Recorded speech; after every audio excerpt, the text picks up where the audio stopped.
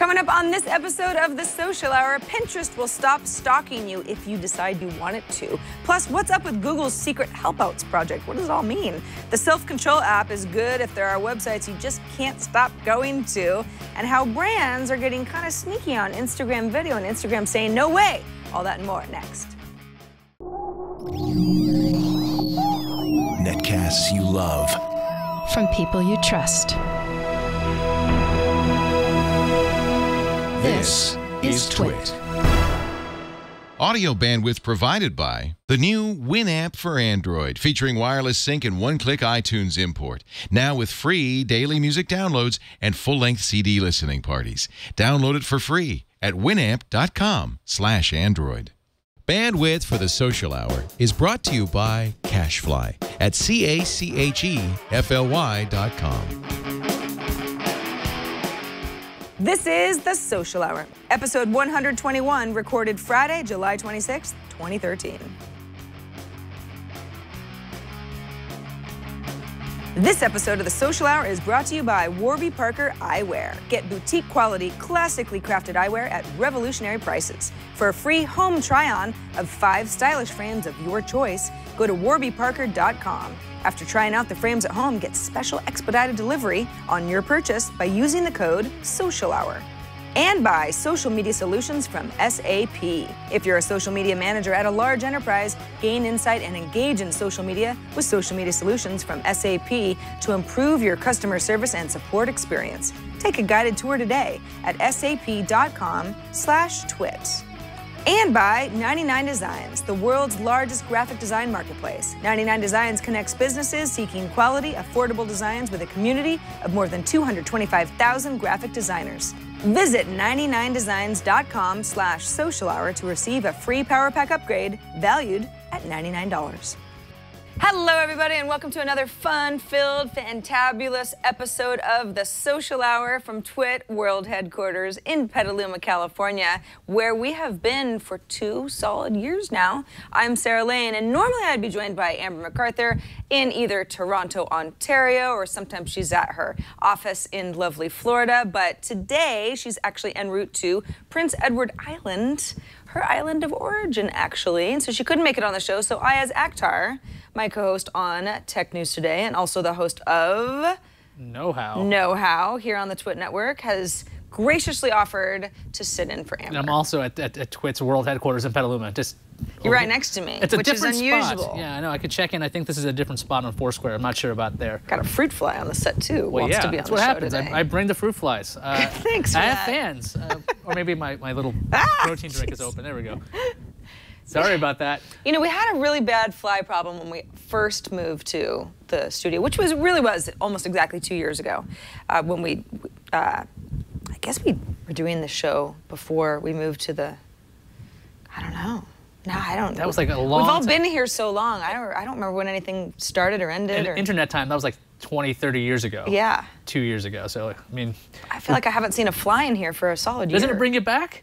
Makes you feel like the very beginning. Those were the early days, where we didn't know what to do with all of our fruit. So, of course, this is a show where we spend, give or take, about an hour talking about some of the top stories of the week that pertain to everybody's favorite social networks, or maybe even social networks that you've never heard of, or interesting stories about what's happening in the world of social networking and all of us who use them daily. I guess we'll start with some pretty positive news for one of the biggest social networks in the world, if not the biggest, certainly the biggest as far as number share, and that is Facebook.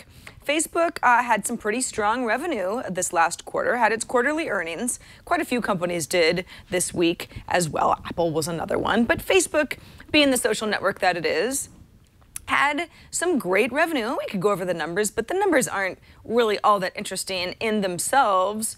What is interesting is that Mark Zuckerberg says that, you know, our community is growing, our engagement is deepening, and because of the success that we've made in our mobile applications, and particularly advertising to people within those mobile applications, revenue is up, which is exactly what Facebook has needed for a long time now. Yeah, it's crazy though. When Facebook didn't monetize mobile at all, a long time, it seems like a long time ago now, it seemed like, can they possibly do that? Can they do it successfully? And they've managed to do it. the revenue's way up when it comes to mobile advertising in the past 2 quarters, and I'm still just staggered by their active monthly users at 1.15 billion active users. How is that even possible? They keep growing and growing. They're going to run out of people.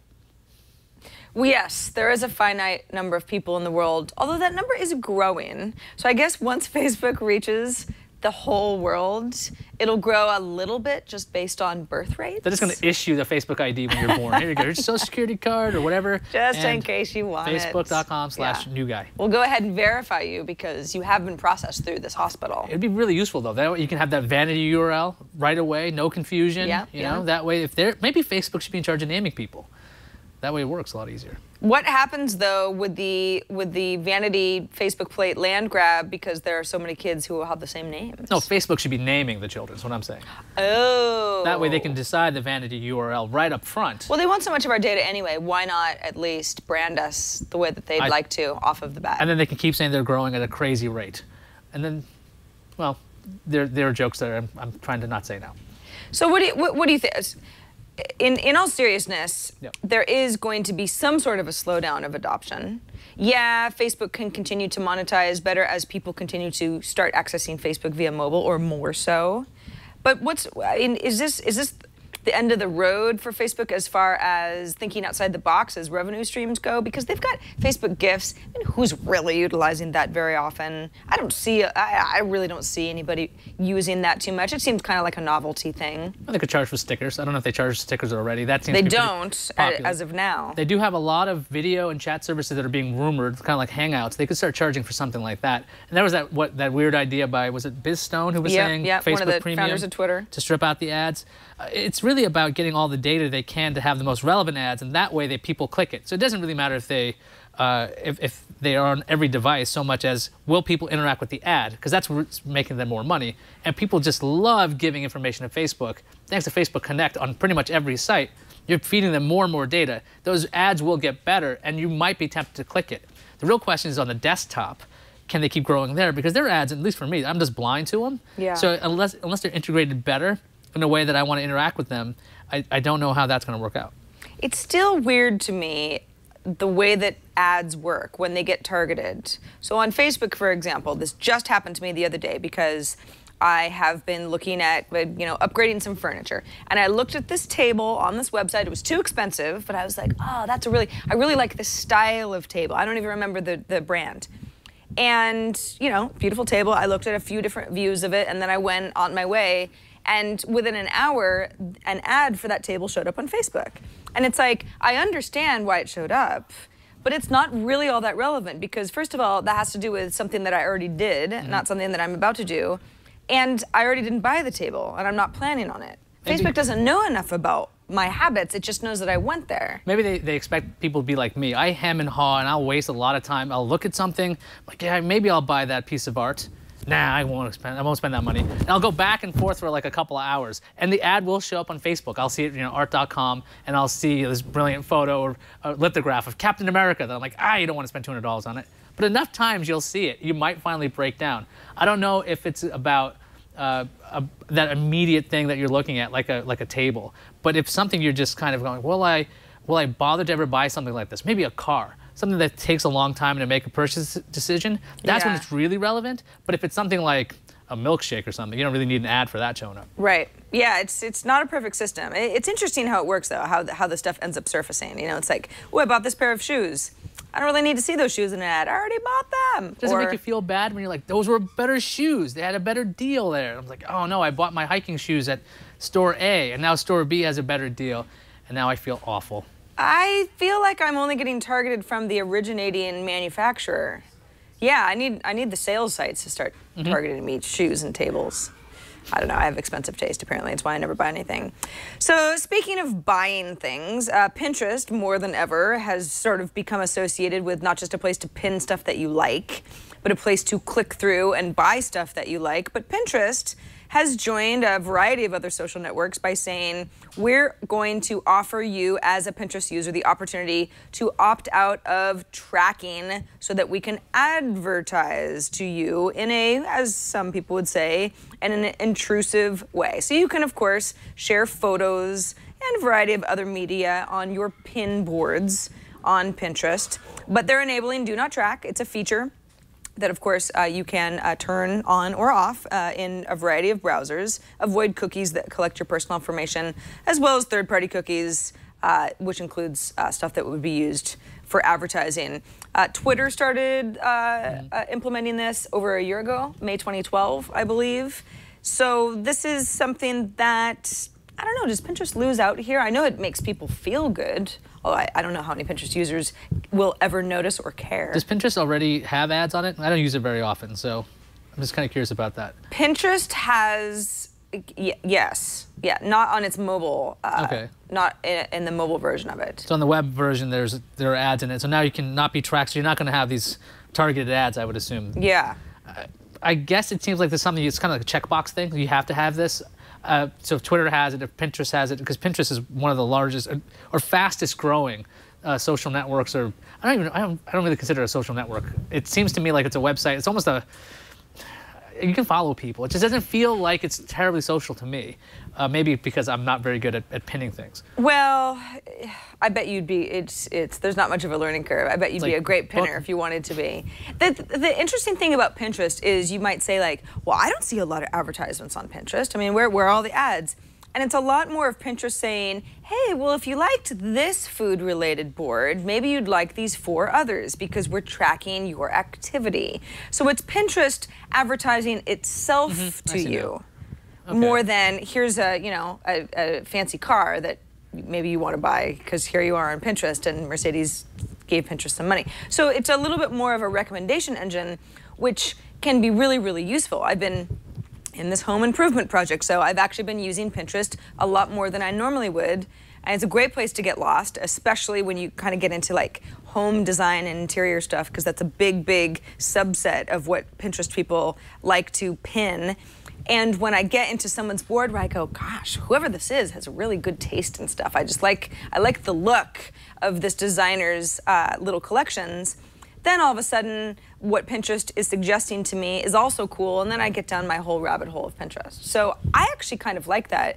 If Do Not Track turned off that functionality, Pinterest would be less interesting to me, but I would be, more private. Yeah, it seems like not a lot of people take advantage of that on something like Pinterest because of what you're saying. You want to use it as discovery at certain times. So if you want to see a particular, back to tables or shoes or cars, whatever it is, you want to have an ease of discovery. Otherwise, you're constantly searching, you're not finding anything. So I don't know if the masses, whoever's using Pinterest is going to be like, oh, this is the feature we wanted. But for some people who are just like, okay, I just want to use this to keep track of things. Because I know they have the private boards now at this point. Yeah. So they just want to keep that kind of feel of, this is my private collection of things that I want to see. You don't want that tracking. I think this is a very small section of Pinterest, because the majority seem to be about finding things, repinning, looking at other objects, so that way you can have discovery. Well, and if you have a Do Not Track feature that's part of a social network that is very large, and Pinterest is, it's like even if no one really utilizes it, no one can accuse you of not offering that at the same time. Checkbox. Nobody can write some sort of a, everybody panic type of a headline saying Pinterest is following everybody, because then Pinterest could say we have Do Not Track. I always thought it was like weird Twitter. with the Do Not Track and Don't Follow with Twitter in particular, because that's the whole follow. Right, I know. It's all about choice, I guess. Speaking of Twitter, this is a great article on the Wall Street Journal that favoriting tweets on Twitter is on the rise. People are favoriting more than ever. I kind of had to laugh because I don't do a whole lot of favoriting. But it's interesting because the article, it kind of gets down into the nitty-gritty of, well, there are a variety of reasons that people might favorite a tweet. Now, I don't know if you do any favoriting or why. I never favorite anything. In the history of my time on Twitter, which is what, like 5, 6 years now, yes, I've favorited a few things because they were funny or poignant. But most of the time, they're just bookmarks. If someone says something like, this new iOS app called X Spot is awesome, I'll favorite that because I just want to come back to it later. And I don't really want to click on whatever link that they linked to, or maybe there is no link. So it's just my bookmark. But the person who sent out that tweet will get a notification, if they have notifications for favorites turned on, that I favorited that tweet. Hopefully they understand that I favorited it because I work on iOS shows, but maybe they think that I just thought it was the best tweet that they ever sent. I read this article a couple of times because I couldn't believe the way people are using favoriting. Some guys were like doing it as a joke. Some of the most hated things they saw on Twitter, like, I'm going to favorite that. They call it hate favoriting. Hate favoriting. And then there's this idea of showing people you think it's funny what they're writing. So I'm going to hit favorite there, not retweet it. This, what they were calling almost like a private metric, because you're not seeing the retweet show up on a timeline and it's only going to that one person, almost like voting. And I was just like, who was thinking of that much work when you hit that button? Because when I do it, which is like very rarely, it's something I want to see later. And like a bookmark where, okay, that was a really good point. I need to remember this, or I'm looking for an app, or whatever it is. That's what it's for me. Like, I've never thought once to be like, oh, you know what, that Louis C.K. tweet was so hilarious. I better vote for it by hitting the favorite button. I know. It's like, well, and then there have been folks who will say, because as you mentioned, when you favorite a tweet, that's not public information, although there are third-party applications that will keep track of that. But you're basically almost like high-fiving somebody privately, because they know that you favorited it, but it's not like some, let me blast out, best tweet ever to all of my followers. But then sometimes, as we all know, people will get into heated arguments on Twitter. There's, you know, little like Twitter fights. And you can sort of like give somebody kudos privately without really inserting yourself into the argument that way. Right, so at replying to people to tell them you're taking one person's side. But also in the embedded tweets, you see the amount of retweets, but you'll never see the amount of favorites, right? Yeah. So does this beg for Twitter to have like a vote up, vote down kind of Reddit style thing that they can only have, that wouldn't be shown to everybody else? Because there are these third parties. Anytime a third party does anything with Twitter, I'm like, when is Twitter going to steal this? Yeah. So Twitter's got this metric that nobody's seeing other than the end user, and then you could say that, oh yeah, you know what, it turns out my post is actually really, really influential because I have 80 million favorites. Well, Twitter will show you the number of favorites, right, on any given tweet. I know at Tweetbot, which I use on my iPhone, on my iPad, and even on my Mac, hooks into Favestar, which is a favoriting third-party application, which is, it's also interesting, in this exact same article, the people over at Favestar explain how, depending on how quickly something is favorited after a tweet goes live, says a lot about the sentiment. It tends to be, if you get a lot of favorites right away, the tweet was funny, because it's people kind of going like, knee-jerk reaction, favorite. I loved that type of a thing. I just don't know if I don't, when I was reading this, I just don't do that behavior. So I was just trying to figure out who is doing that. They're just like, I must interact with everything I find funny. It's like, don't people just look at something, laugh, and then just move on?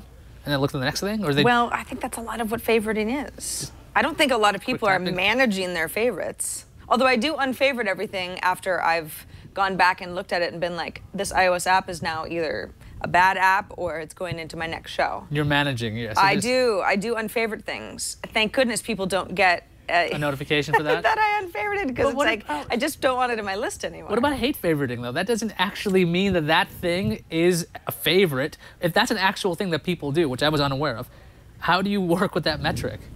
You know, I have no idea. I don't think in my memory that I've ever hate favorited anything. However, I do have a weird example of, I got in a car accident earlier this year, and the first thing I did, because I wasn't thinking clearly, is I tweeted about it. You know, like, I've been in a car accident, I'm in shock.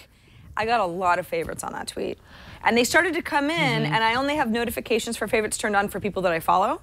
So there were, I wasn't getting a notification every time I got favorites, but people that were my friends were favoriting it, and I remember being very confused by that. Right. Because I was just confused in general, and the couple of hours after, I'm like, oh my God, I have no car anymore.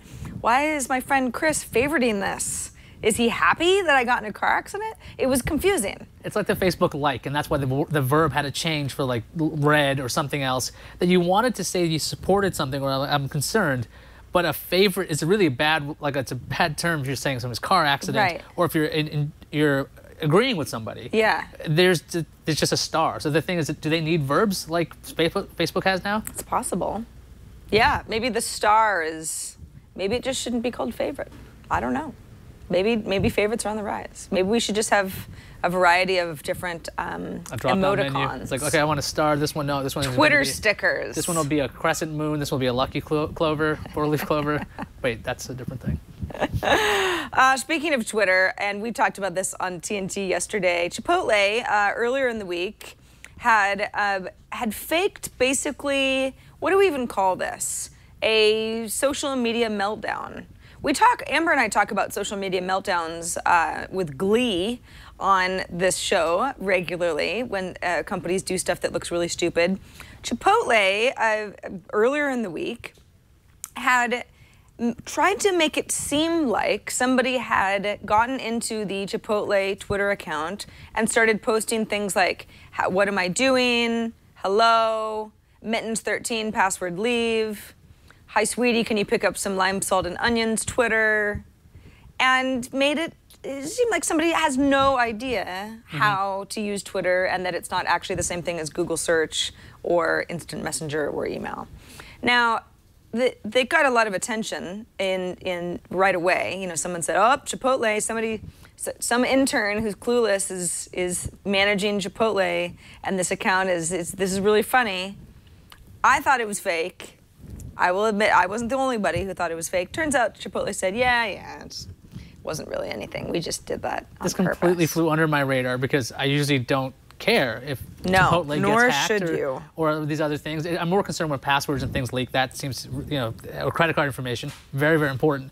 But if somebody's Twitter account looks like it's being written by like a 90-year-old person who has no idea what Twitter is, or by a 5-year-old who has no idea what Twitter is, it just seems strange that, oh, this happened on I think it was Sunday. It was debunked this week as a really dumb scam. So like, I don't know what publicity they get other than you hear the words Chipotle, hacked, or whatever, and then you go into the store to get a burrito. Like, it doesn't seem to have this natural flow of, here's this great viral thing, and we're all gonna pretend like we messed up, and then you're gonna come in out of what, sympathy? We're sorry you got hacked, can you make me a burrito? Like, I don't see how this translates to sales.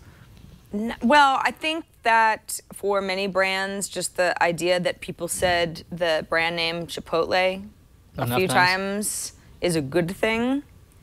Chipotle has been in the news for interesting social media campaigns in the past, though, that are kind of like thought of as clever. Remember they had that great that commercial with Willie Nelson singing the they played it during the Super Bowl. Well, anyway. I don't recall that, but that does make sense because I remember the study about children's names, and during Hurricane Katrina, that name is said so many times, these K-sounding names. Yeah. The number of babies named with the K sound went up by like 20 or 30%, just because the name was heard again and again. Right. So even if you heard it on the local news, Chipotle, Chipotle, Chipotle, at some point, even though you don't even know what the story is, it might have worked as advertising, even though it was just kind of a silly thing that happened. I mean, it's pretty, yeah, 4,000 followers the day of the hack. Whether or not those followers will stay for very long remains to be seen. I always wonder, it's like, who are these people who say like, ooh, interesting story, let's follow Chipotle? Maybe it's like hate following. Maybe that's another thing. Maybe it was hate following. There's hate favoriting, hate following. Well, I think that there's a little bit of there's that kind of like schadenfreude, right, that you find online where if somebody actually thought, oh, Chipotle doesn't know how to handle their Twitter account, this is awesome. I want to make sure I'm here for this next time. Let's see what happens next. I want to see that. Let's follow. It's just so, it's like, oh, it's so lame. It's so lame as a company to be like, yeah, we were just kidding. We made that up. Are they going to unfollow? That's the question. So what if they're not managing their Twitter list, so now they're going to see the Chipotle ad later? They'll say, hey, that was a great whatever. It'll keep showing up. So maybe it's a long-term strategy where people forgot they followed Chipotle that Sunday. Like, unless you're, I don't know, if you really keep your counts low, mine's like 150. That's pretty low. If you're following like 2,000, 3,000 companies or people, you might not even be aware that you kept following these guys. Right, and then you'll be marketed to. Genius, Chipotle, absolutely genius. Well, let's move on to pretty much the most important news of the week, and that is the royal baby. As I know, you're a real Anglophile, and you follow the royal family. Absolutely, every day. And this is all very important to you. But let's just say that it wasn't. Let's say you were one of I don't know, 3 or 4 people in the world who's just not all that interested. I will try to get into that mindset. In the royal baby news. Okay. If so, The Guardian, of course, which is a UK publication, will let you switch off royal baby news so that, because in all seriousness, some people are very interested in this, some people are not. In fact, the people that are not, some people just don't really want to hear about the royal family ever, and the royal baby is just not one of those things. The Guardian says, we don't want to lose you people as visitors to our website. We will let you toggle on and off The Guardian with royal baby headlines and The Guardian without, as if it never happened. What do you think? I like it. It reminds me of there's certain, like, sometimes sports sites will take off the Olympics because you want to just capture something else. Or, yeah. There's this nice option to remove things. It's almost like a mute. You want to just mute this. I don't know if they have to do this for lots of different things, but it's definitely a smart idea if people are getting overload, because I believe up till the birth there was all these effectively just reporters waiting outside, constantly reporting, nothing has happened yet, but we're waiting. Right. And this would be the report for hours and days to obviously an end at some point. But this idea of no news, and now it's going to be every little thing about a royal baby. And no, I'm not really following this every day. I can't help but follow it because on Reddit people get so angry about it, so you have to read it because they're just like, this is horrible. I'm like, I guess I'm apathetic to it. I don't really care one way or another when it comes to the royal baby. I hope it's healthy. There you go. Sure, yeah. I do care. Well, Prince George. George, yep. Alexander. Louis. Yes. Gal, right. My pal Gal. Yeah, my pal Gal. I think that in general, whether or not it's a story like this, or maybe a story, you know what stories drive me crazy are, courtroom drama unfolding, stuff that I'm interested in the verdict, I guess, but I don't need the day-to-day stuff. And some of that, you might be on one side of the fence or another about that sort of thing. I like the idea of being able to mute that on a publication that I otherwise want to visit regularly, no matter what it is. And I think it's a really good call for The Guardian. And we're actually there's another story that's kind of similar to this that relates to Gawker, which is an online publication that's just a little bit more of allowing you to personalize your news experience on a site. Yeah, I'm just thinking about some extensions for Chrome or Firefox where they just replace words out for you. So if you're seeing words like synergy or whatever, boilerplate words you've seen, they'll put in like ponies or some kind of cat. That should be something a website should try. Like anytime they're talking about this baby, they just replace it with grumpy cat. And I'm sure people that will actually go and see, they will read about it. I love it. All right. Well, that's some of the news of the week here on The Social Hour. It's quite a bit of news, but, we've got other stuff to get to in our hour. Reminder that we do record The Social Hour live on Fridays at 4 p.m. Eastern, 1 p.m. Pacific. Thanks to everybody who does watch and listen to us live. We love having you. Of course, if you can't, we offer all of our episodes on demand, video and audio feeds as well. You can grab all of that at twit.tv/TSH. It's also where you can follow up on any of the links to story articles and a variety of services that we talk about.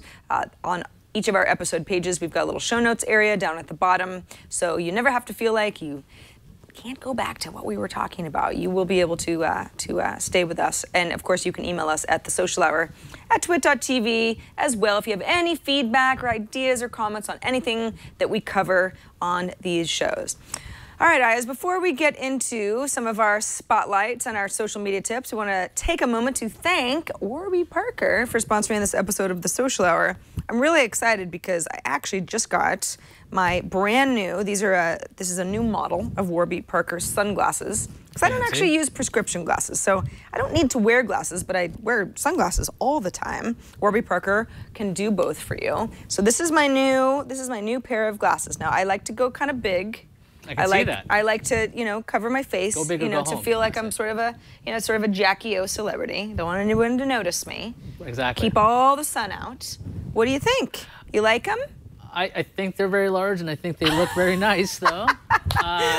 They're about 3/4 the size of her head. I'm just kidding if you're listening to the audio. They're very stylish. They're nice. I was looking into it because I would love to get some prescription sunglasses for myself because I wear corrective lenses all the time on my head, so I would like to get something stylish. Yeah, these are great. I'm very, very happy with them. What's nice about Warby Parker is this is high quality glasses that you shop for online, but you can make sure that you end up with a pair of glasses that looks good and suits you. I mean, Warby Parker glasses are made with high quality materials, same as what you'd find in a high-end boutique, but they're offered at really, really low prices. They're styled after classic vintage frames, so you don't have to get expensive eyewear that kind of all looks the same. The glasses are, they're very hip. People look really nice. A few manufacturers you might notice if you go into one of those, those sunglass shops you find at the mall or inexpensive department stores, and it's $300, $400, even $500. That just doesn't make sense. At Warby Parker, glasses start at $95, and that includes prescription lenses for people like Ayaz. Titanium collection starts at $145, also includes prescription lenses. High premium Japanese titanium and French non-rocking screws. These are nice glasses. I've had a pair of Warby Parkers in the past, and I can attest they're nice. All glasses include anti-reflective and anti-glare coating, a nice hard case, a cleaning cloth. I throw this in my purse along with my glasses, and I never have to worry about them getting scratched up because they're absolutely cared for in here. And there's nice, it's sort of like a little velveteen interior, so I don't have to worry about my glasses getting scratched up. I probably shouldn't be wearing these glasses when I'm talking to you and looking you in the eye. That's very rude, but I just like them so much. I can't wait to wear them on my way home from work today because it's sunny out there. No additional cost and no additional items that you need to purchase. So here's the way that you can make sure that these glasses are awesome for you. Warby Parker has a free home try-on program. Go to warbyparker.com. Then you choose 5 pairs of glasses that you think, okay, I think these are my top 5. Warby will send them to you so you can try them on. They send them to you in this nice little box here. That is really awesome because isn't that great? When I got to go to get eyewear, I got to take the day off. I have to go to the eye place. Yeah. And this just comes to your house. I basically said, all right, here are the 5. Do I like these? Oh yeah, these are nice. Okay. Or am I more? Am I looking for aviator look? Something that's a little bit more aviator. I got like a silver thing going on. I like those. See, when I tried these on, I was like, they're not really me. But I might not have known that had I not been able to try them on. If I just bought them off the website, I might have ended up with glasses that I didn't think were perfect for me. So the home try-on program is awesome. What you do is you say, all right, these are the frames that I want. Of the 5, these are the perfect glasses for me.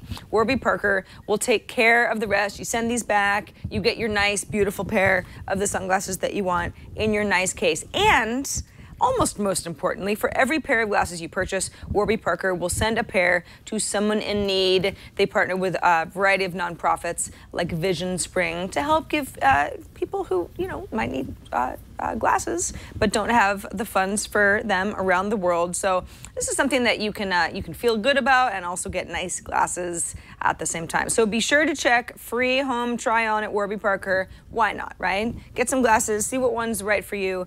Then when you decide to purchase, enjoy expedited delivery when your glasses ship by using the offer code Social Hour. So you can really make it an impulse purchase. Social Hour, all one word, as your offer code when you decide to purchase at warbyparker.com. And we thank them for sponsoring this episode of the Social Hour. And I'm very excited about my new glasses. I even chose I don't exactly remember what the style was, but they had a few different colors in this style as well. So if you say something like, gee, I love Sarah's glasses, but they're a little too dark for me, they've got a little bit more of like a rosy lens version, a version that's sort of more of a gold if you wear a lot of brown. My mom had glasses like that in the 70s.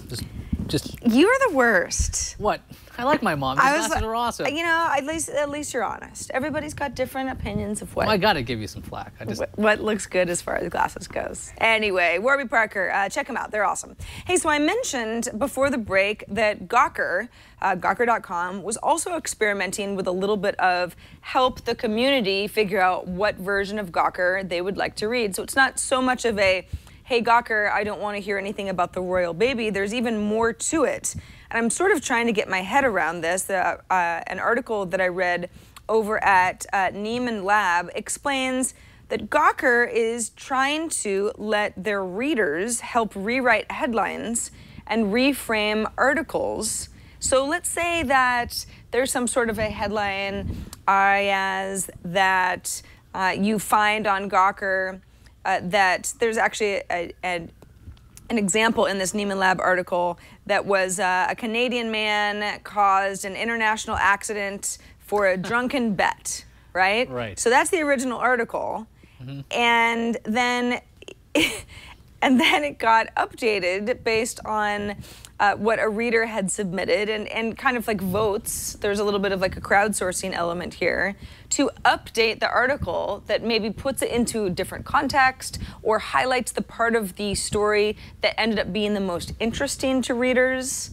They're working with a website called Kinja, Kinja, which is basically a content from Gawker Media that presents Gawker submissions in more of a sort of like a dig or a Reddit style of headlines that then you can interact with as a reader to let them know what you're most interested in. So in a way, I guess if you try to explain this in a very simplistic way, it's less of page views, a story saying, oh, this story got the most amount of page views, therefore it's the most popular, to stories that people want to interact with a little bit more and say, I'm interested in this story, here was the most interesting paragraph. Maybe you want to put that closer to the top.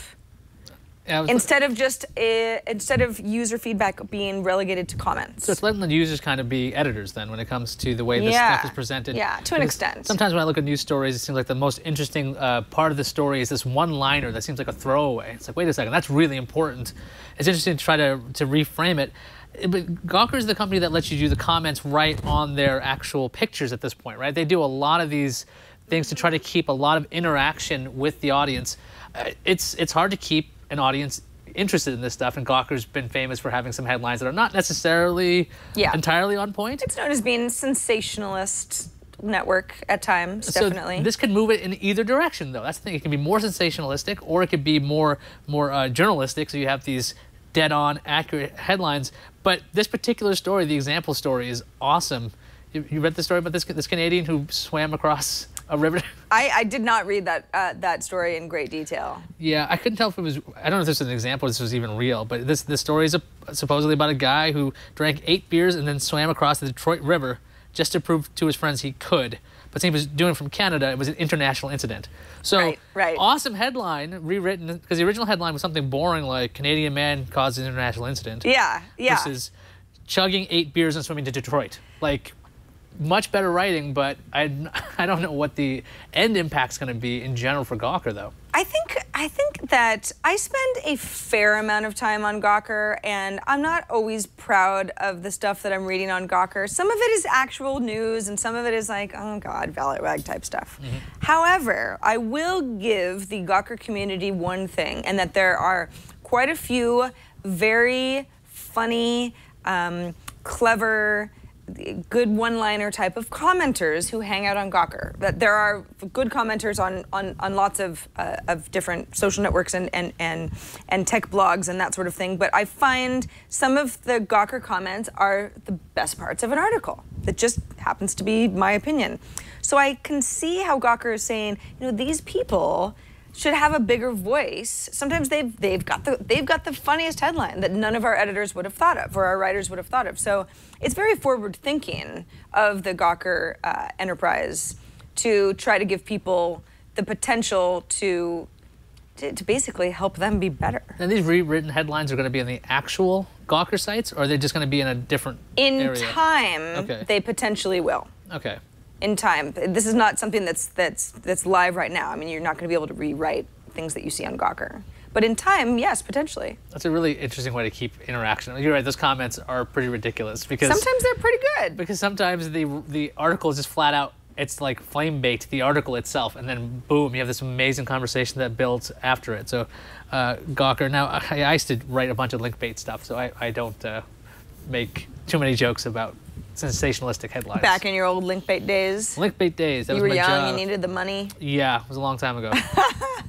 Well, speaking of needing money, advertisers, that's how they make their money. This is an interesting story over on Ad Age about brands and Instagram video. We've already seen some of this where anybody can have an Instagram account, and there are a variety of brands that have Instagram accounts. Some of them have a lot of followers. And the idea is, well, why did Instagram make their videos 25 seconds, I think it is, right? 15. Instagram? I think it's 25, It's 25? I thought it was, okay. Yeah, just something like 15. Chat room. Maybe it is 15. I don't know. But long enough so that it could technically sort of be the same amount of time as an ad spot. Instagram video has only been live for about a month. Oh, 15 seconds, you're right. And there's an incident here where Carnival Cruises had posted 9 clips of people enjoying a Carnival cruise, right? So it's like there was video of, passengers that were on the deck tanning themselves and hanging out with a bartender who was making them some drinks. And then all of these videos disappeared, and this was part of Carnival's official account. The company's marketing department said that Instagram removed them because they had violated Instagram's terms of service or had at least been flagged as far as seeming to violate the terms of service. This is according to a Carnival spokesperson. And whether or not Carnival did this and meant to, or just uploaded a bunch of videos, the videos weren't shot using Instagram, so they were uploaded. They were originally shot some other way and then uploaded using Instagram. So that may, in fact, be a violation of the terms of service because, of course, you're supposed to be taking the photos from within Instagram. Or videos, rather. You don't have to take photos from within Instagram, though.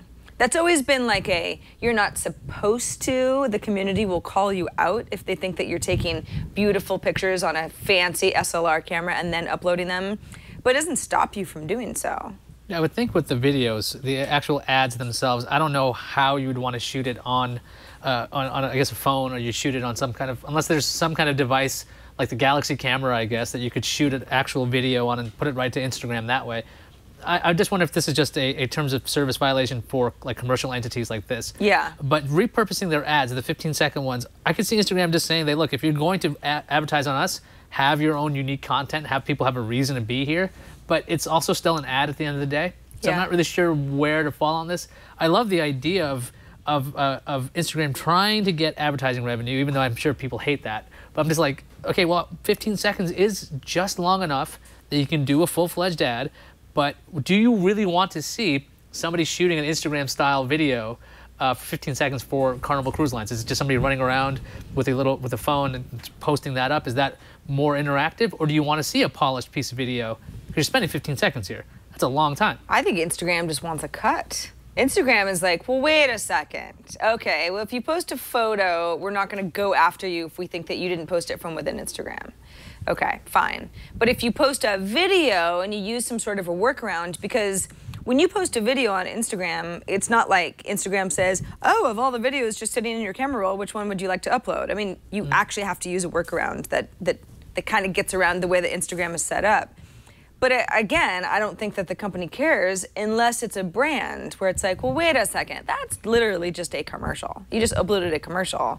And we don't want entities like Carnival Cruise Line, a large company, to be able to do that without having some sort of an agreement with Instagram and, of course, by association, Facebook. That's a nice way to say, hey, by the way, if you want to repurpose your ads, if you want to be able to use the stuff you've already paid millions of dollars for, and you want to put it on our actual network, you're going to have to give us a little bit of money. Yeah.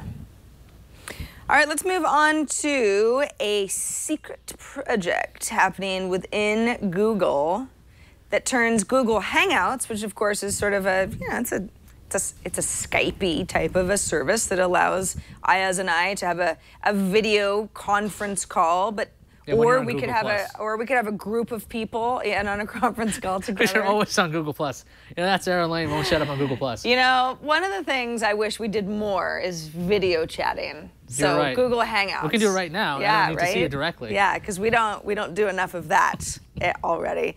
But the idea is that, okay, so Hangouts is one of these services that Google has had. It is integrated nicely with Google+. You can put together a public Hangout. You can have not as many people as you want, but you can have lots of people watching the Hangout and a few people participating in the Hangout, and the camera angles change depending on who's talking. It can work really nicely in certain situations. Apparently, according to sources who are talking to TechCrunch, Google has a way to turn Hangouts into a commerce platform. They're, at least internally at this point, calling it Helpouts. And this is a way for Google to offer, as an entity, whether you're an individual who has a particular skill or maybe a company, to provide services. So let's say that I was wanting to learn a new language. Maybe Rosetta Stone could have some sort of account that I could tap into on Helpouts, and I could get a video demonstrations of how to learn something, a skill or a trade, or as a yoga instructor, you could teach a class via Helpouts. Maybe that class would be free.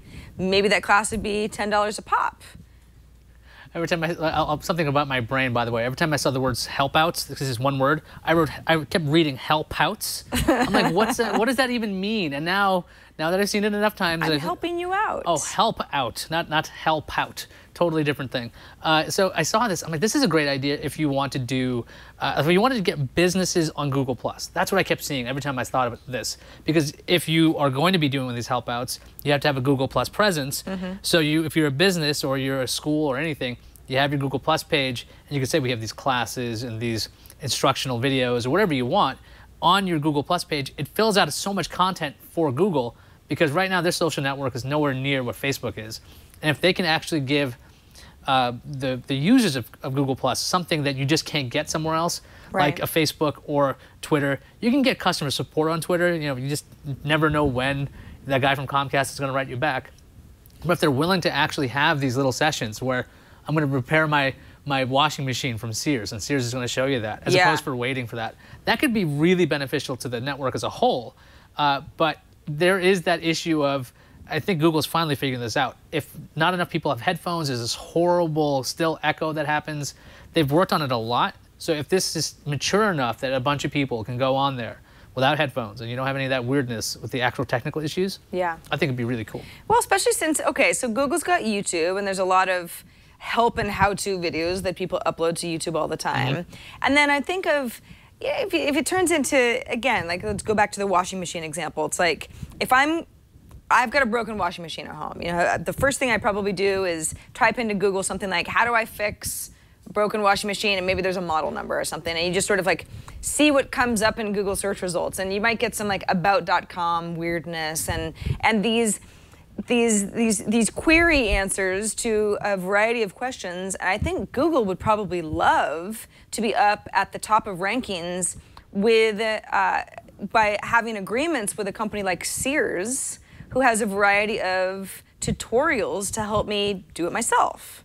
So this would bring a lot of expert content to Google. Yeah. So every time I do a search, I don't get that Yahoo answer, which for some reason is the #1 search result. It often is for me as well. All the time, and it's almost every time useless. I don't know why it's the #1. SEO must be fantastic. Yeah. But that answer is constantly up there. If Google has a catalog of all of this stuff, then yeah, it's great. They could probably either put it on YouTube if they can actually make it searchable. Video very hard to search right now. But if they're working with Sears or these other companies, they know, they have like an actual outline as to what's going to happen. They could index it very well too. So they would have a really good service if they could put it together. Yeah, I love the idea of this. I'm interested to see how Google rolls this out, if indeed this is something that we see as an actual product. Because of course, at this point, these are just people familiar with the matter telling us of their plans. But I like the idea. I want to see Helpouts turn into a real thing. All right, let's take another break and thank SAP for sponsoring this episode of The Social Hour. With social media solutions from SAP, if you're a large enterprise, well, you're not the large enterprise, but you might be working inside one and needing to follow what people are saying about your company on social media, you can listen and engage with those people in a systematic way. It does not have to be rocket science. In fact, social media solutions is really easy to use. 2 components. We got listening and we got engaging. Listening component is kind of what it sounds like. You're capturing reports about conversations that people are having about you. What do your customers like? Are they writing a scathing review of a product on a review site? Is that something that, you know, you need to know about in order to make a better product, build better products, because you're incorporating the customer feedback into your next innovations, of course. You want to identify customers who are ready to buy your product but maybe might be on the fence. Those are really important customers to reach out to based on their buying signals and things that they're saying on social media. Maybe it's on a personal blog, maybe it's on Facebook or Twitter. And then Social Media Solutions also uses natural language processing to kind of parse out what people are saying. You know, is somebody angry? Is somebody really, really excited? Are they, you know, evangelizing your brand? These are all important things to keep in mind. And then, of course, there's that engaging component. That's SAP saying, okay, now it's time to interact with your community, help you improve customer service and support, because you can set rules about which messages are coming in and getting sent to which member of your team is the best person to handle that issue. Maybe there's a tech support problem. You get it to the right person, fix that problem immediately, and then that customer says via social media, wow, this company was so awesome. They really, really listened and they got back to me right away. You know, that's a happy customer, and you want as many of those as possible. Activity on the social media stream can lead to direct customer engagement because you drive sales, awesome. You quickly solve customer problems, happy customers, and then you're responding to customer feedback and you're just staying on top of everything. Everybody knows if a bunch of complaints go out into the ether and a company isn't on top of it, that company looks really, really bad in the eyes of social media, and we all know how that can blow up in a bad way for a large enterprise or even a smaller enterprise. If somebody posts a negative review about you, you want to remedy that problem, but you also want to keep track of just what people are saying about your company because it helps you build better products down the road. Social Media Solutions from SAP gives you more than just marketing, a lot more, because it improves customer service and support experience. SAP.com/twit is the place to go, or the place to send your manager to find out more about social media solutions from SAP and how it can help your future innovation efforts. Take a guided tour over at SAP.com/twit today and find out more about how social media solutions will help your enterprise. And we thank SAP for sponsoring our episode of The Social Hour. By the way, Amber's not here. And maybe you don't care either, but this is a palindrome episode, 121. I like numbers. I'm okay with that. I also do as well. I feel like this is a special show because 121. Yeah, the last palindrome episode was 111, and that was a solid 11 weeks ago. So doesn't happen all that often. It's cause for a celebration. 141. Yeah, that's right. I like this idea. You don't need an excuse to celebrate, but that's the one you're going to come up with. Let's have some cake. We got some extra stuff. There's cake. All right. Got some 3-day-old cake now. 2-day-old cake. It's still less fine. moist. It's fine. All right, we got an email from Art who says, can I get a Clout score without having a Twitter or Facebook account? You know, it had been so long since I logged into Clout, I wasn't sure what the answer was. But Art, I'm sad to say that indeed the answer is no. You've got two options right now. If you don't already have an account, you go to clout.com because you want to see what your score is. You either sign in with Twitter or you connect with Facebook. By the way, originally it was just Facebook. So at least they've expanded to 2 different networks. Yeah, I'm looking at this. If you didn't have an account for either one, what clout would they be measuring? Your Google Plus one? Because that doesn't exist. There's no API. So what else could they look at? Well, I mean, they can look at Google Plus, they can. LinkedIn, okay, Twitter, Facebook, I think even Instagram followers. There are a variety of variables that affect your Clout score. But as far as just signing up for an account, Clout says you either sign up via Twitter or Facebook. You can't just make an account using your email address. I think I've just completely forgotten about Clout unless I get an email saying you're eligible for a perk. Yeah. It's like, oh, a free sandwich, okay. But otherwise, I don't really check it that often. I had a discount for something from, I think it was McDonald's, was my most recent Clout perk. And it's like, I mean, if there was anything less relevant to me, I don't know what it is. I mean, you're influential. If you liked a McDonald's sandwich, An egg sandwich. I think that's what it was. I was eligible for that too. Little card for that. I don't know. We were at our Twit, the 2-year anniversary of the Twit studio the other night, and Leo was pulling up clout scores. Oh, was he? Yes, because he was boasting that his clout score is higher than mine, and I had to laugh at him. I'm like, what are you doing? Is anybody paying attention? Brian Burnett, a solid 38. Good work, Brian. That's the TD in charge of all things behind us. Yeah. Got Sarah Brian Lane back there. is at. I'm at 83. 83. I think Leo at least 2 days ago was at 88. I think I'm at negative 14 by now. I'm the opposite. I don't know. And Brian still can't spell my name. That's even better. Way to go, Brian. That guy. That's perfect. I'm cool with that. Good work. That's my score. There you go. We got Leo at 88. I just don't know what it means. It doesn't. 68. 68. Yeah, you're right. You're neck and neck with me. I don't know. I don't like ranking us. That always feels weird. My high school used to rank us by grades. That was really horrible. What do you mean rank? You were ranked by your score, like whatever your average was.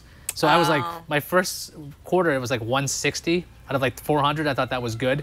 But all my friends were above 50 or like lower than 50. Yeah. So I had to bring up my entire rankings. That's way more horrible than this. At least you can do something about that with clout, and you have to make sure that people are retweeting you, or I don't know if they check favoriting or not. I think it all probably factors in some way. I haven't paid much attention to clout because I don't really like popularity contests. However, clout is a lot less about that and more about perks, right? If they have an agreement with McDonald's and enough of us, Like on my Fox, basically exercise our coupon. My Fox VIP sweat hoodie, that is, thanks to clout. You can get they give away hoodies with, I think it was like a New Girl promotion or some other show. And they're like, here's a green sweatshirt. It's like, okay, I'll take it. Now you got a sweatshirt. Are you wearing your New Girl sweatshirt regularly? Actually, the New Girl promotion, I mixed it up. That one actually came with glasses and nail files. Oh gosh. I don't know why they sent that one. I didn't actually hit the button. No.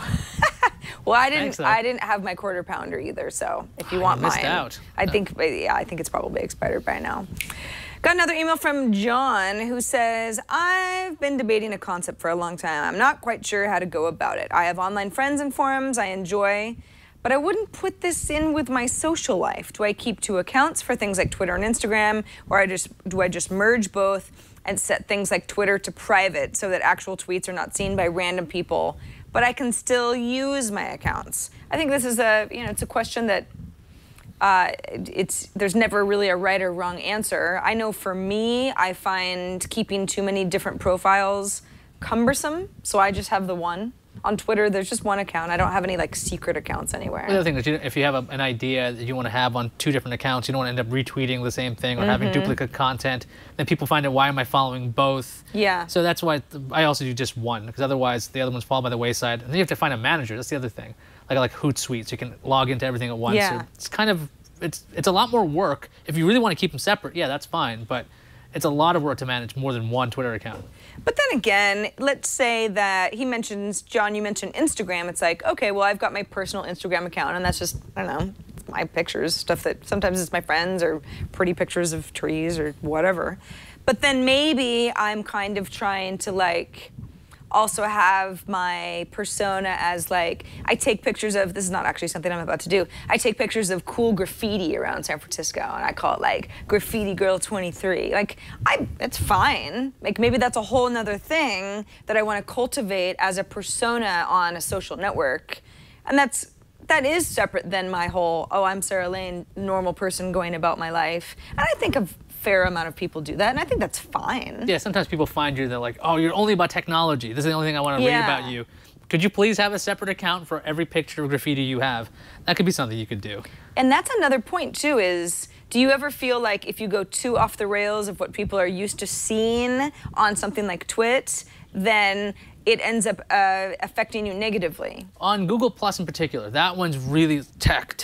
If I talk about anything beyond tech on Google Plus, it's always, why are you writing this here? That's usually the response. It's like, well, because I was sharing. Twitter, not so much. Twitter seems to be a little bit more friendly as far as I've been able to tell when it comes to that. So I guess it depends on the social network of how the response is on that. I've kind of grappled with that, especially during certain sports seasons, because I have my teams, right? Yes, and I like my Dodgers. sports. Don't even Sorry, I let was just make trolling. me kick you off I of was this trolling, set. okay? I admit to trolling. You were trolling in a big way. I like the team that is the exact polar opposite of the Dodgers, of course. World Series champions. I'm aware. So, but that's a great example of sometimes I get fired up and then I tweet a lot, and it's like, I know that if you're expecting me to be, you know, sending out links to my favorite iOS apps and I'm tweeting about how the Giants are spanking the Dodgers or something, that's not what you're following me for, and it can lead to, you know, people unfollowing you or just kind of being like, ugh, you suck, type of a thing.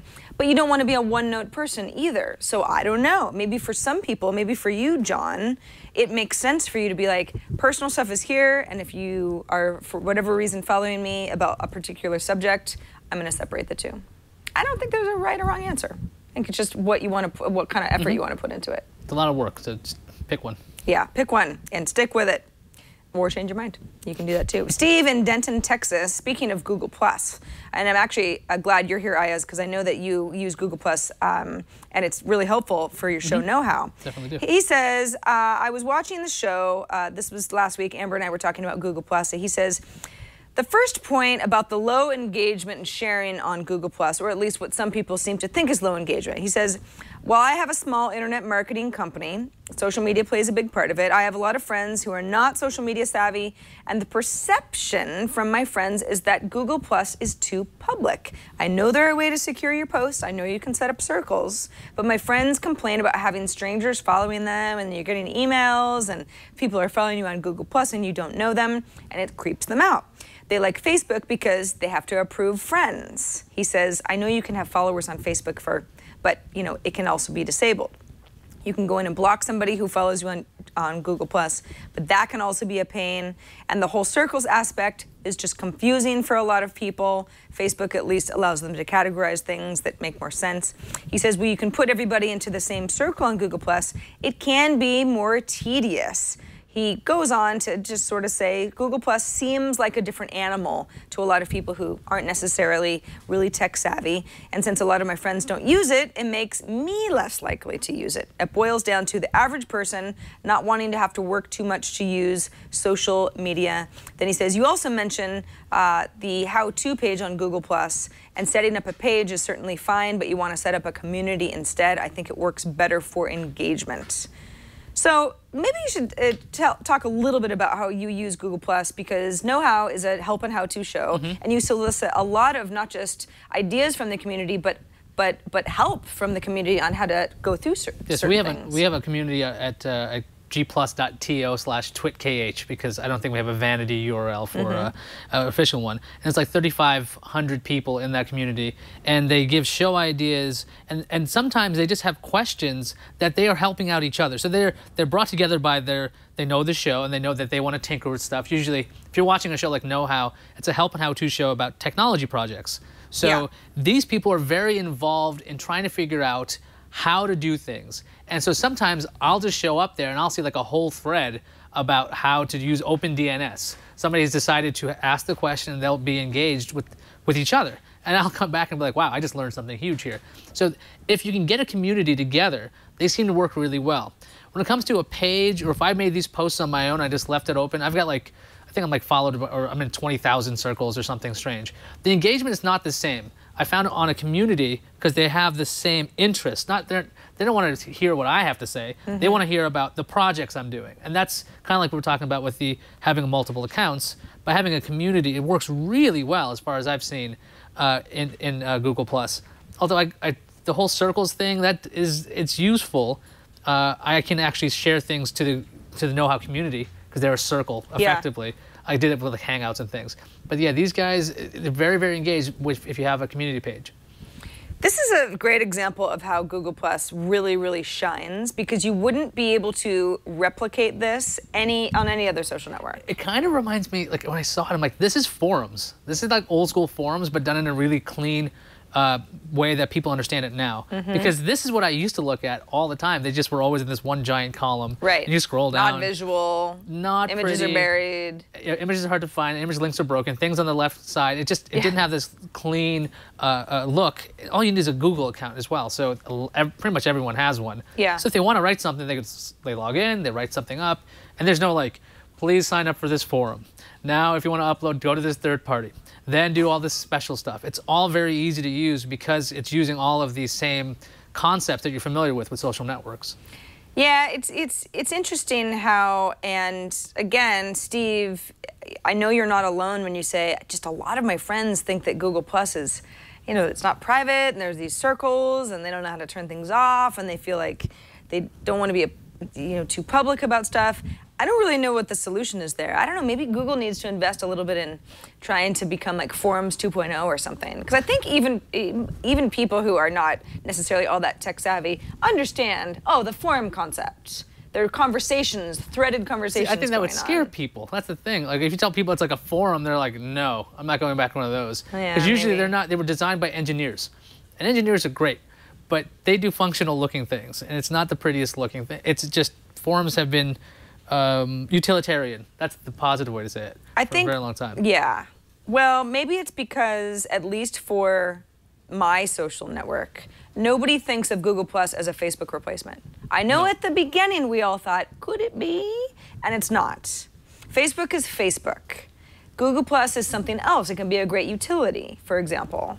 It seemed like something that when first used Facebook, you might have friended everybody, and then you didn't want to go through the thing of unfriending, so Google Plus looked like this new opportunity to restart. You're like, okay, now I'll put circles together. I'll be organized. It's like the beginning of a new year. I'll be organized. I got a new system. I can put people in circles, and I'll do this. And then it's a mess. It waned. Yeah. Like, well, I'll just go back to my old place, right. Facebook. I have a ton of people have me in circles, and all I get is a bunch of crap. You know, wow, that's pretty harsh. Well, that's harsh. Most of what I get is it's like people are sharing posts with me, and it's all. It's just none of it is relevant to anything, and I don't know. It's like a big fake community that doesn't exist. A big fake community. I think that's how I feel real. about Google Plus half the time. However, some of my Facebook followers are the same way. Every time I post something like, "Hey, a new episode of this show" on Facebook, then I just get a lot of spam from people wanting me to click through to their weird music albums from. Okay, I just did that 3 times. Okay, I'm not really sure why. You got to bring that up now. Lucy. See, I haven't even gone to my own profile in a while. June 12th, 2013. The last post. Oh, Google Plus. I'm sorry. I'll come back, I promise. Yeah, you'd think with the YouTube ties that you'd be able to put up so many cat videos on Plus. I'm sure. I'm surprised. Do people really want that from me on Google Plus, though? Find out.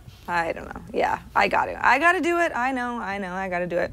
Hey, quickly, a little fun little app of the week before we move on. Something called Self-Control. This is a little Mac app that if you download it, it is open source application, OS 10, 10.5 or above, that lets you, for either a limited time or indefinitely, block your own access to websites that might be distracting, or certain email accounts, or anything on the internet that for whatever reason you can't help but go to regularly, and you want to, it's like basically tying your hands behind your back, or the equivalent of it.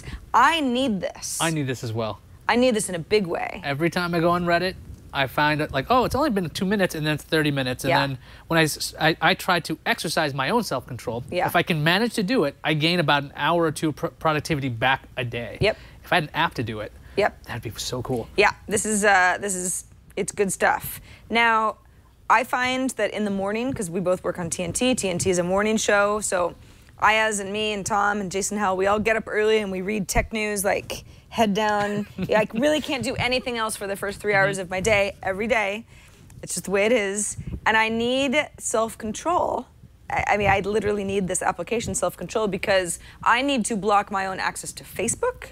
I need to block my own access to my Gmail account that never has anything relevant to Tech News Today. Some other, like our Twit mail account, maybe I'd need to be able to tap into. But there are certain accounts that I just instinctively kind of go back to, and all I'm doing is making it harder on myself to get through the day's news. And it's just one of those things. It's like you need to cut down on your multitasking. So if I usually have lots of tabs open, so like Facebook will be open, and so will Google, Gmail, and anything else. But the thing about the tabs is if something changes. So like my email account goes from 250 to 251, or that little 1 or 2 shows up on Facebook. Now I'm like trying to look at the lineup, I'm like, things are happening. I gotta click it. I have to click it, and then I lost time again. Right, exactly. Because it's usually not something that's relevant, and then you end up going like, oh, I should just write her back. It just only take a second. Yeah. Like, I don't like the way I wrote that. And then 15 minutes later, I'm like, oh my God, I have to be on television really soon. So self-control, again, selfcontrolapp.com. We'll have our links in the show notes. And if there are certain sites or services, you don't have to like tell us about your ex-boyfriend's blog that you want to block or anything, unless you want to tell us that story. But if there are certain networks that you find you need to not be able to check for maybe large periods of time or ever again, do let us know, the social hour at twit.tv. I would love to know if Ayaz and I are alone or if this is a widespread problem. You can write us at the social hour at twit.tv. You can also leave us a voicemail if you've got an interesting tidbit or an idea or a question. You can call us 2626-SOCIAL. That's 2626-SOCIAL is our Google Voice mailbox. You can record a video, upload it somewhere, and send us the link as well if you're feeling brave. But do get a hold of us because you help us build our show every week. All right, before we get to Rad or Fad, which was actually chosen by Amber, even though she's not here. She went ahead and did her duty. It's always Amber's Rad or Fad. We want to thank 99 Designs first for sponsoring this episode of The Social Hour.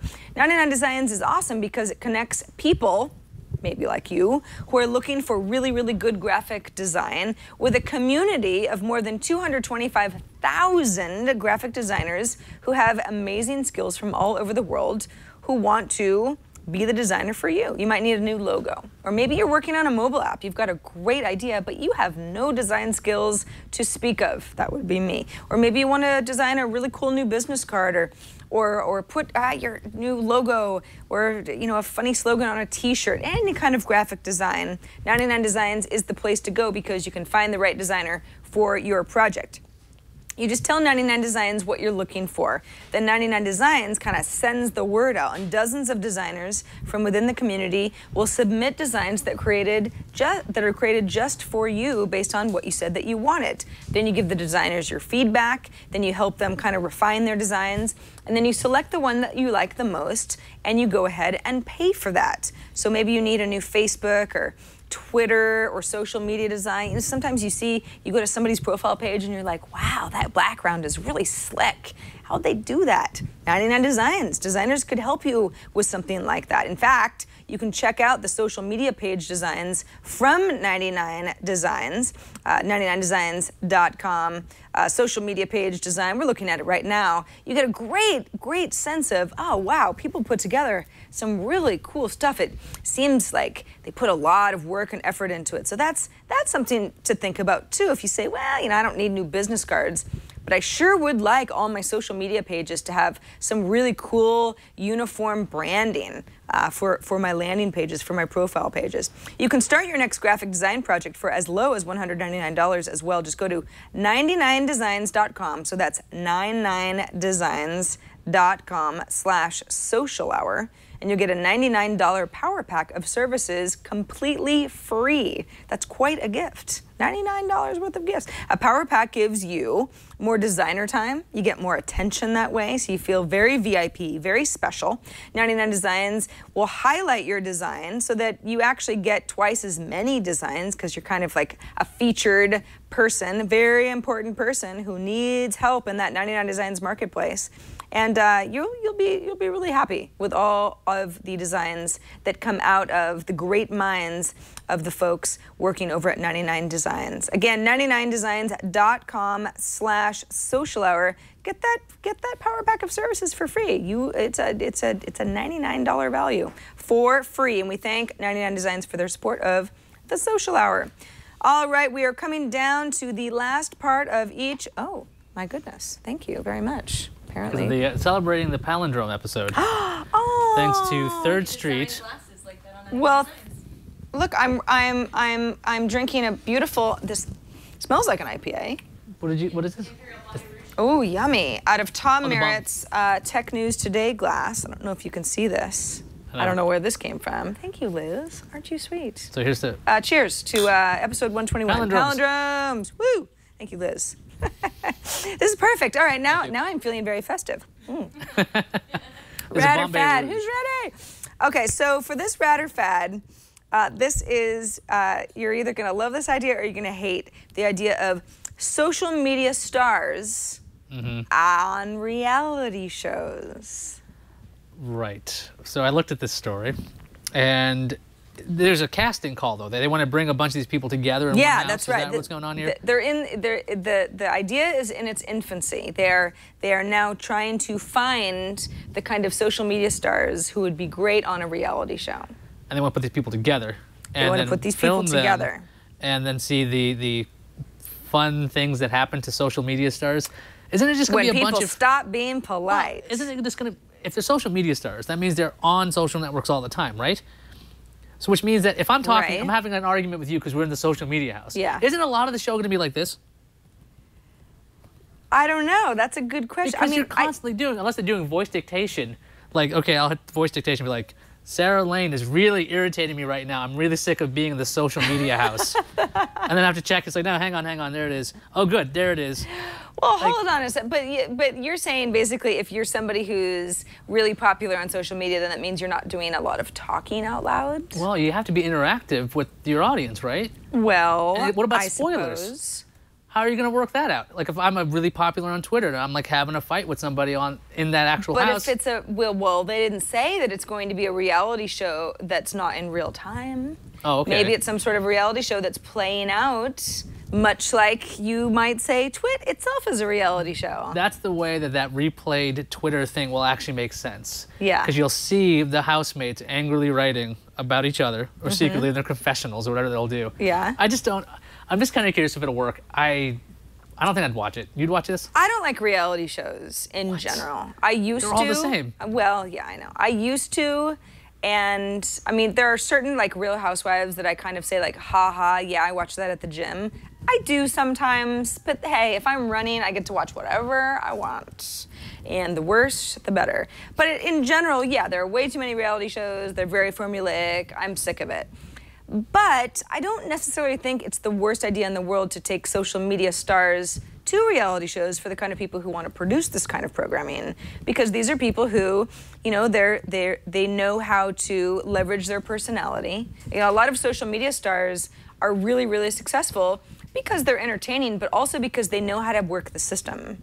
They know how to get a lot of page views. They know how to get a lot of, you know, they know how to get people riled up. They know how to, you're laughing, but you know what I mean. I'm laughing because I'm thinking too small. I'm like, wait a minute, social media stars. I'm thinking humans. Why not Lil Bub and Boo? These are social media stars. Put them in a house together. People would watch that because clearly they're not the ones tweeting or writing on Facebook. I don't know that you could say that. Or Grumpy Cat. You put them all together.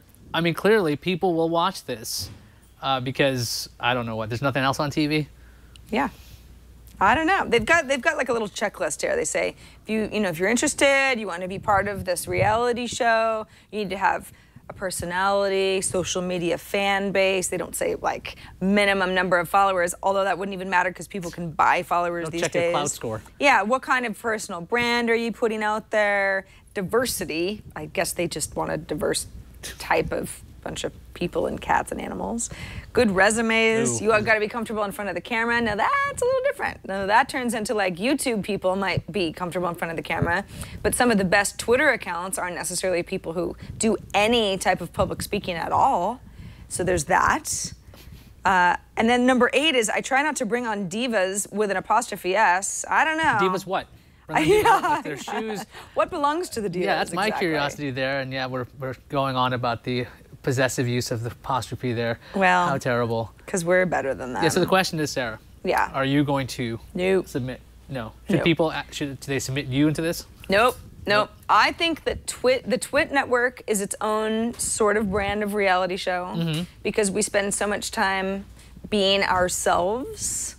You and I are not two different people right now. We are hosting a social hour as ourselves. Pretty much it. I mean, we're trying to be interesting for all of you, but there is no part of me that feels like I'm acting. This is a reality show. That's pretty much it. So this is exactly and what I'm like. thrilled to be able to drink beer and get paid for it. So I have already won. So my reality show is a success. This is a rat or fat segment, so we're supposed to say if it's rat or right, fat, right? Yeah. What do you think this is? Social media stars on reality shows. Think this is a rat idea or just one of those fads? I'm going to go opposite of what I'm thinking. I'm going to say it's absolutely rad. rad because we need to see these people become famous more so than they already are.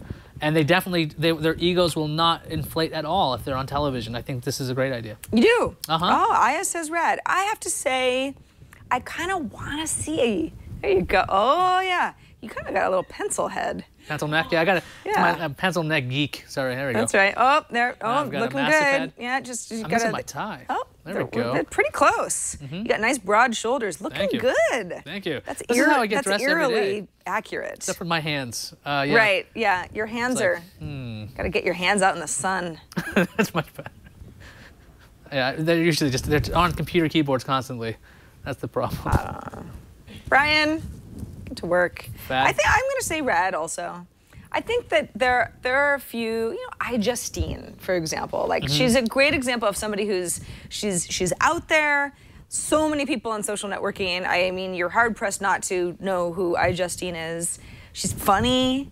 She's really pretty. It's like, I think there would be a lot of people who'd be like, I want to watch her in a reality show. Like, I think she'd be like a fun character to interact with other people. And then maybe you'd have the diva, and then maybe you'd have the grump, and then you get a Leo Laporte in there, and then all hell breaks loose. I think it's kind of a rad idea. I think I have Helpouts. Got it. Then again, they had that Bravo reality show about startups in Silicon Valley, and that didn't really go very well. It's really either. about business. This That is was not about kind of business. a reality show. This too. is more about being a personality. Personality. Jinx. Let's see it, and we'll see if if it's a terrible show, and then we'll both claim that we said, it was just a passing fad. Episode 121. We didn't say rad, but for now we'll say rad. All right, good. 2 rads. It's been a success. We've been on kind of a roll. Amber has brought some pretty rad ideas to the show. Speaking of the show, this episode is over. That is it for this episode of the Social Hour Palindrome, episode 121. Aya's Actor, thank you so much for agreeing to suffer through this. This was hardly this hour. suffering. Well, this it was fun. It was a little bit more than an hour. I know I said all you have to do is sit with me That's for an hour and talk shut about up. stuff. It's interesting stuff. It's interesting stuff. I agree. Tell people what else you're up to these days. These days, let's see. I'm Hopes moving and furniture dreams. around. Hopes and dreams. Yeah, and long walks on the beach. Yeah. Learning to swim so I can do that. Otherwise, I'll just be taken out to sea. That'd be a problem. Are bay. you really learning to swim? I'm going to. Do you not know how to swim? That's correct. Ah, I don't know how to swim.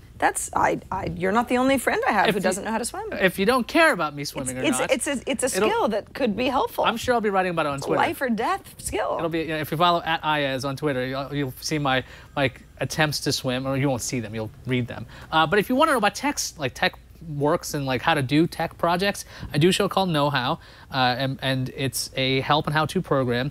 Just last week we did something called Own Cloud, which is kind of like setting up your own Dropbox on your own server, pretty much anywhere on the web. So if somebody's trying to attack Dropbox, they're not going to hit your actual install.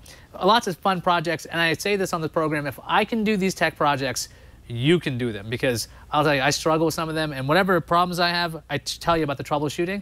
So you figure all that stuff out, because I've been through the pain already. Excellent. That is Know How, twit.tv/KH. And they actually shoot Know How live on Thursdays right after iPad Today for anybody who likes to watch the shows in succession in the reality show format. Remember, for this show, The Social Hour, we are live on Fridays, 4 p.m. Pacific, 4 p.m. Eastern, 1 p.m. Pacific. Our website is twit.tv/TSH for The Social Hour. You can find our show on iTunes or all over the web. Amber will be back next Friday. Until then, I'm Sarah Lane. Thanks to Ayaz Akhtar for filling in, and we will see you next week on The Social Hour.